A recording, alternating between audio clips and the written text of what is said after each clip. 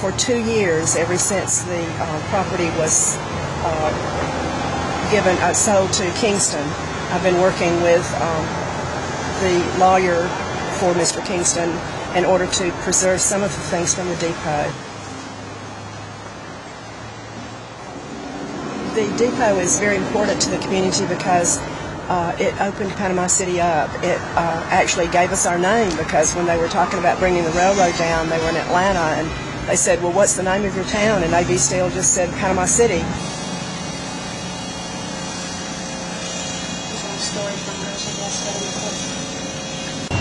Wood that we're still salvaging. I'm not sure how long they'll give us. We'll go into it next week.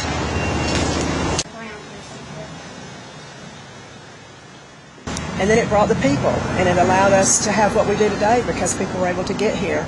This, of course, is the second depot building, the first being across the street on the water. It burned in 1924, and this one was built within 90 days.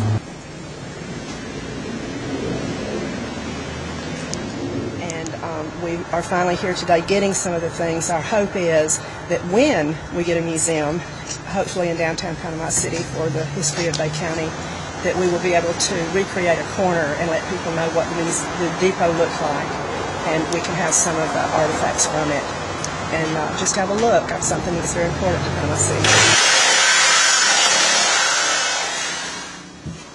I could get that. Go get that letter. Were they nails or? Trying to save one piece at a time, I guess. The warehouse portion was built in at least 2 sections.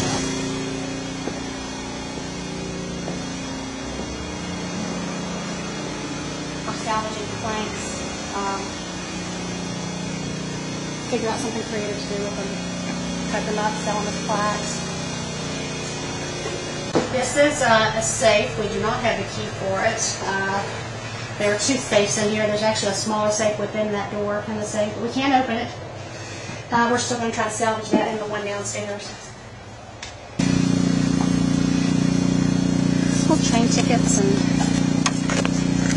in 1972 we found things from the 1940s and 50s that were still in there, and there's supplies and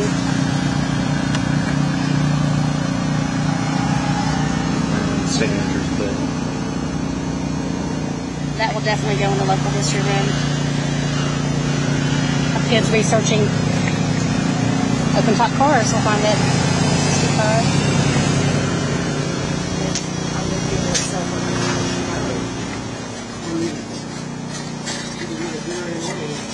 Just a roller from like an old register. It's off a register, wax-coated paper from there. We're supposed to get this part of the railing so we can recreate the look of the staircase, and I like the angle, and we're supposed to get some of the stairs, but that's to come at demolition. Once they start, I wonder. I don't know if they're going to take parts off or they're just going to take with a backhoe. I think some of it's going to be salvaged, but I'm not sure. You know, some of the wood in it's going to be salvaged. I hope we can have some pieces outside. Wasn't it beautiful when they took those asbestos shingles off? Yeah. And you saw that yellow coming to work every morning. has there been anything in the work here that's really surprised or thrilled you? Well, I've been in here several times over the last couple of years, a number of times, and we knew the things we were looking for and had identified them. Sent a list to a representative for Mr. Kingston that was approved. We'd love to be able to salvage a lot of the material, and it would be great if it could be sold and money put aside for a museum, but I don't think that's happening.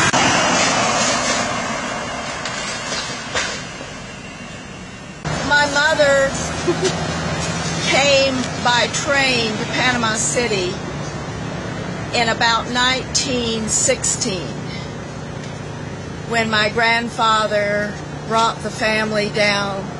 He had been here 3 years and sent for the family, and they moved to Millville, but they came on the train from the Florala route.